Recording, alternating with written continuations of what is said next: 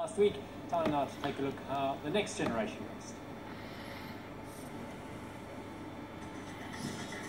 We turn our attention to the future of South African road cycling and in particular the junior men as they dice it out for honours and bragging rights at the recent Road Championships in Westfall, KZN.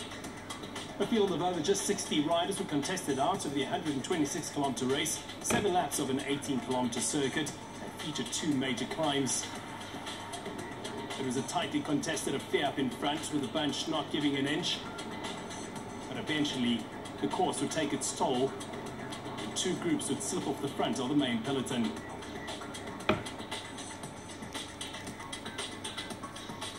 The main breakaway featured 6 riders that went away, and they would distance themselves from a chasing group that contained 7 riders.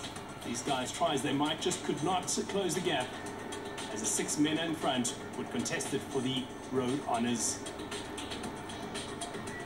Up the last climb of the day, Ivan Venter sitting in 2nd place there, sitting very comfortably and looking good. One of the favourites coming into the road race. Also in the breakaway, Gustav Besson, Kent Main, Stefan de Bot, Christian van Aert and Graham Ocase.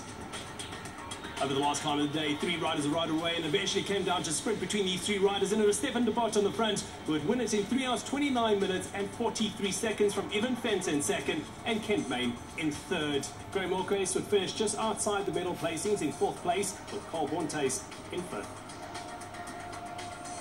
Congratulations to Stefan de Bot, the new SA Road Junior Men's title.